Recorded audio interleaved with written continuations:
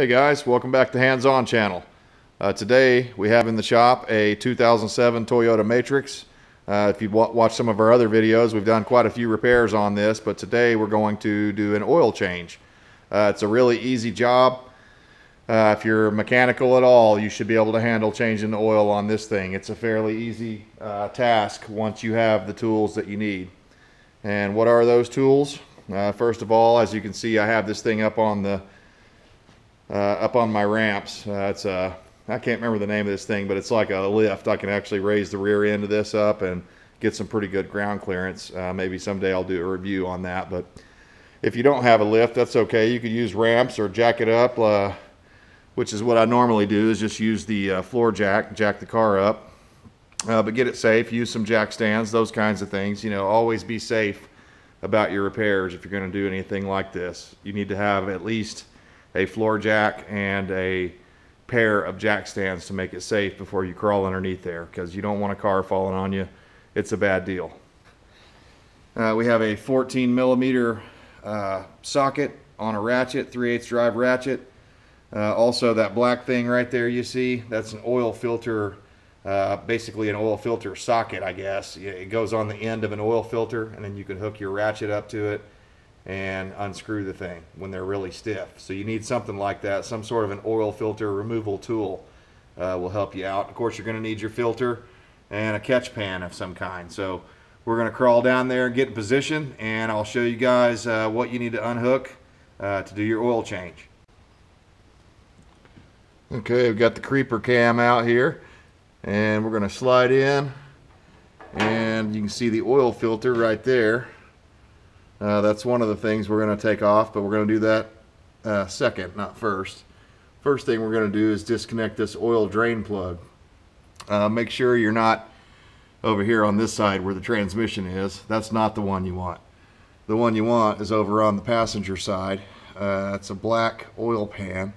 You can kind of just see by the shape of it that it's the oil pan versus the transmission pan, which has an unusual shape. So first thing we're going to do is grab our ratchet and get our drain pan in position. And we're going to disconnect this. It's on there pretty tight. They probably took it to an oil change place. Those guys tend to tighten the crap out of these things. Way tighter than they need to be.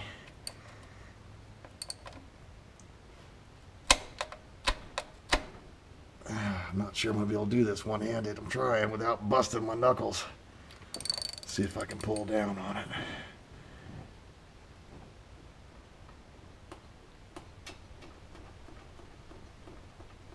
There it goes. Oh. I had to put the brute force on it. Okay, and that's kind of ridiculous. They don't need to be tightened up that tight ever.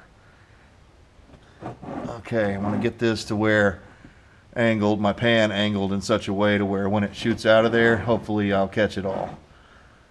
Okay, so did I get it loose enough? Yes. Okay, so this part we're just going to take it loose by hand.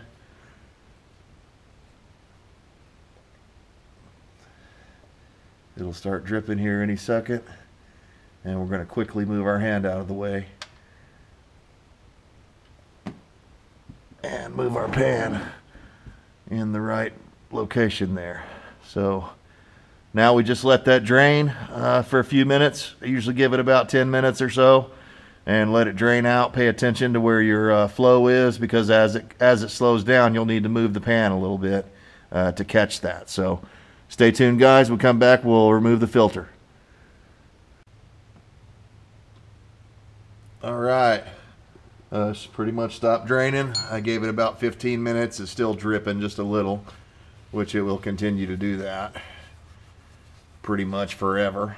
So unless you have forever, go ahead and wipe that off and get your plug ready, which is right here. Go ahead and thread that back in and just give it one more wipe right there. Go ahead and snug it up by hand like that. I like to. much as you can. Go ahead and wipe off the oil pan, at least the bottom section here, so you can see if any new leaks or anything like that happens. So now, so that we don't forget, we'll go ahead and tighten this up. And again, it doesn't need to be Hercules tight, just tight enough to make an oil seal there so that it doesn't leak out. Give it one more wipe in case you squeezed any out there. Okay, so next up, I didn't mention we're going to need an extension for this next part. Now I've got a really long one here, but you could probably get by with a 6-inch extension. Okay.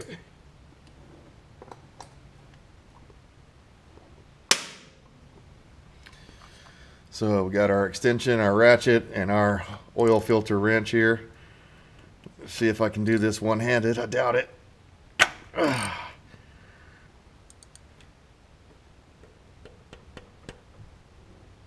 Okay, there it goes.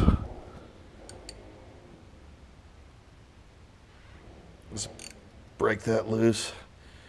Okay, now I'm going to leave that hanging there because I need to move my oil pan over into position and try to do this as quickly as possible so you don't get so much of it running down your sleeve. And you can just crack it and let it drain for a few minutes. That's probably what we're going to have to do.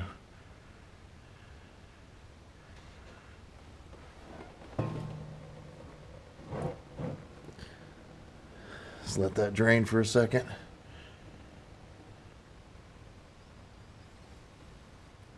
On this type of filter, there's no way to really drain it all the way. You just have to drain as much out as you can and then deal with a little oil on your hands. Not that big a deal. Won't hurt you.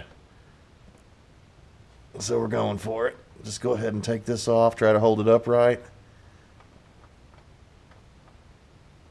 Pull it straight down and straight in the oil pan.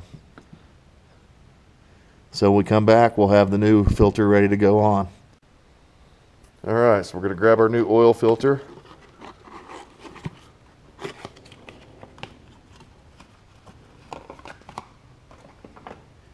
And you'll notice there's an O-ring right here. We're going to dip our finger in a little used motor oil and get that O-ring wet so that it has a nice, it's able to slide on there and get into position.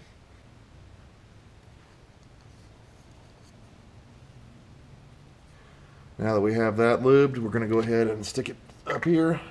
And I took a red rag and wiped that out the best I could. So we're going to go ahead and thread that on by hand. Careful not to cross thread it. And you're going to have to use your own discretion on this. I usually just tighten them up by hand, as tight as I can get it with my hand. Some people like to use the tool and put a little extra torque on there. So use your discretion. If you have pretty strong hands, then you can go ahead and do what I've done. But if you've got weak hands, then you probably want to go ahead and use a tool and get that nice and tight on there so you don't have any oil leaks. Okay, so get everything wiped off really well. And after this, we're going to go topside and fill it up. Alright guys, the last thing to do is put some fresh oil in our car here. And I got on the interwebs before I did this repair and or this service, and they say that this car takes 4.4 quarts of oil. So we're going to take our Quaker State and we're going to pour 4 quarts in to start with. And one thing you can do to keep that from happening is go sideways with the jug, and it won't do that splash stuff. My old shop teacher taught me that little trick. Pretty good deal. And once you get that initial, once you get off that top part there, you don't have to turn it sideways anymore, just at the beginning. So we're going to put 4 quarts in here. Put the cap on, start the car up, let the oil filter fill up with oil, And then we're going to come back and, you know, probably add that other 0.4 quart of oil. So it's going to be close to a half of a quart. And you don't want to overfill it. That'd be really bad.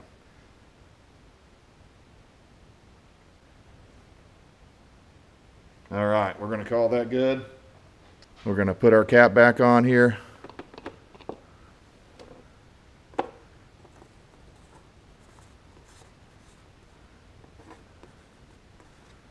And by the way, I don't know if I mentioned it, but this car takes 5W30. All right, so that's pretty much it, guys. Basically, now what you want to do is start the car up, let the oil pressure come up, you know, so let it run for like, I don't know, 30 seconds or a minute or something.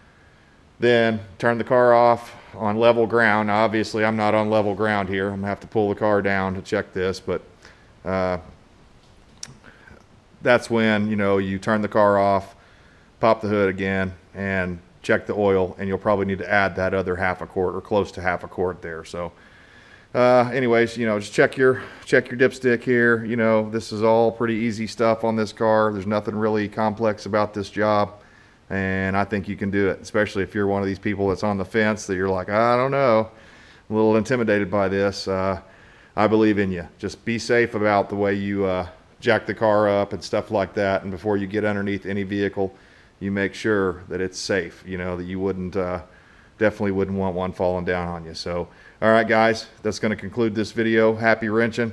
One last thing you want to do is after you do an oil change or any kind of a repair, start the car up and all that stuff and come back in and just check, make sure there's no leaks or anything. Make sure you didn't, you know, miss something or forget to tighten up a bolt or maybe you didn't get the oil pan tight enough or something. So check those kinds of places and you should be fine. All right, guys, happy wrenching, and we'll see you next time.